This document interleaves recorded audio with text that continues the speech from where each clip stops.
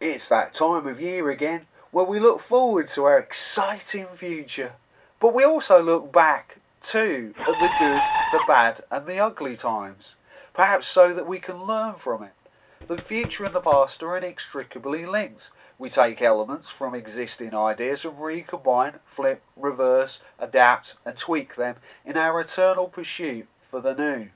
What's really interesting is that people who have damage to the parts of the brain that process long-term memories also tend to have problems visualising the future too. I'm sure this is applicable to whole societies. Is it any wonder that many adverts, regimes and youth cultures often belittle the past?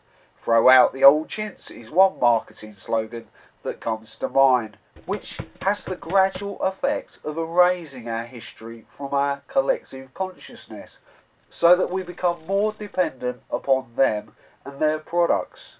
The best way to counter this is to get first-hand experience of history itself, and soon we realise how much we have in common with our ancestors, as well as the obvious differences that make them unique, interesting, and help us learn from what they did right and wrong. Thank you for watching my video, and please feel free to leave a comment and feedback.